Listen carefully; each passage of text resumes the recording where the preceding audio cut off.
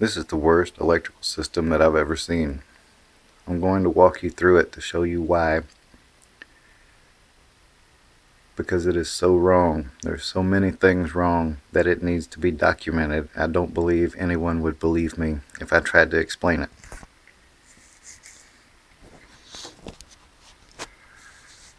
So what we're looking at on the right is a main breaker box. In the center and the left are two sub panels that the main breaker powers.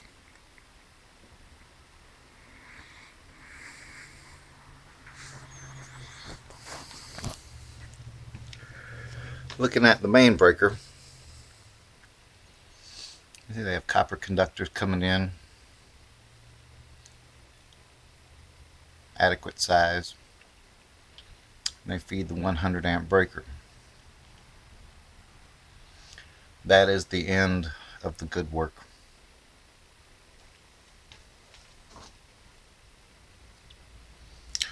The 100 amp breaker has attached to it 50 amp aluminum wires. You usually see wires like these on stoves or heating and air, but they're not able to carry 100 amps like the breaker is.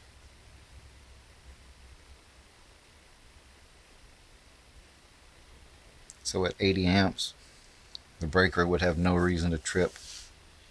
These wires would melt and the jackets would ignite.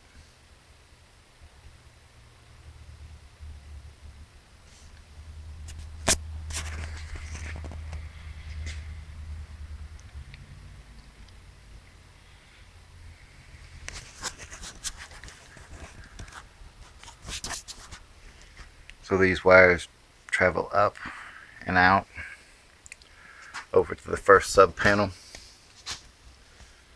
As they enter the sub panel, you see the energized conductors pass right through the sheet metal cabinet. They don't have any protection from rubbing against the sharp edges of the sheet metal and cutting into the jacket and eventually having a conductor straight to ground.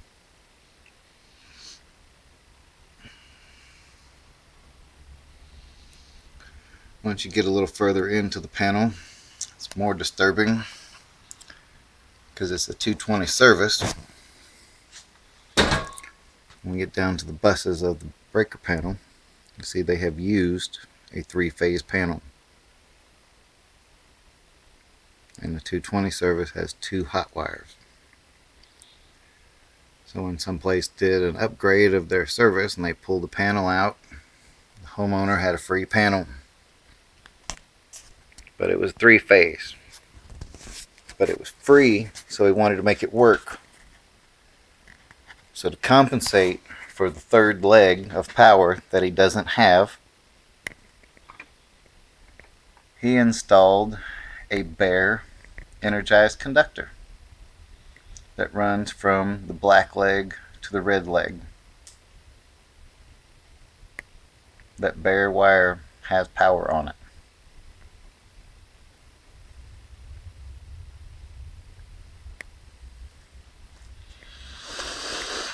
Okay, then there's this 50 amp breaker.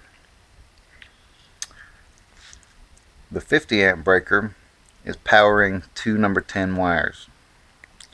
Number 10 wires are good for 30 amps. So you could put 40 amps on your device. The breaker would never throw, and these wires would melt and the jackets would ignite.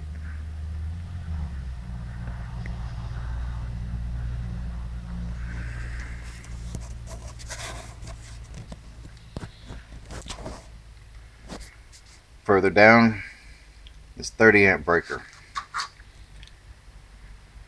The 30 amp breaker with too much wire showing is a number 12 wire.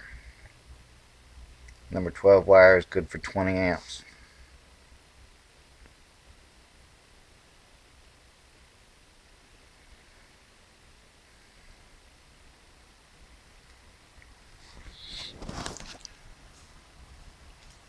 There's a 30 amp circuit, number 10 wires.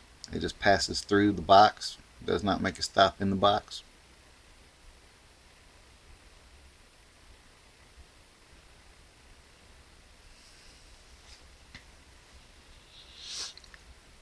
So attached to the blue leg and the black leg behind these other wires, they have attached 2 more hot wires to pass through the cabinet with no protection,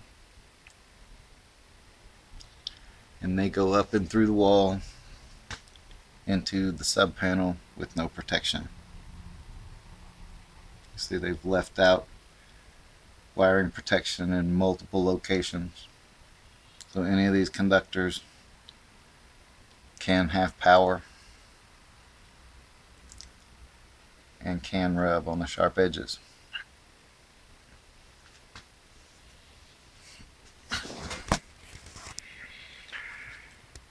This 30 amp breaker at the bottom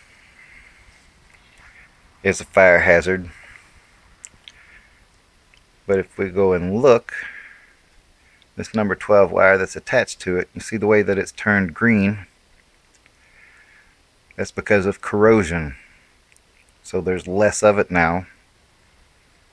So that is just about to be a fire and not be a fire hazard anymore.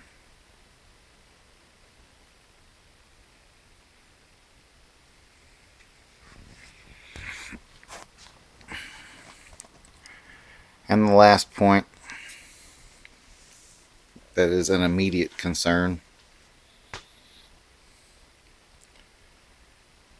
is that there is no cellophane tape in electric work. That is clear packing tape.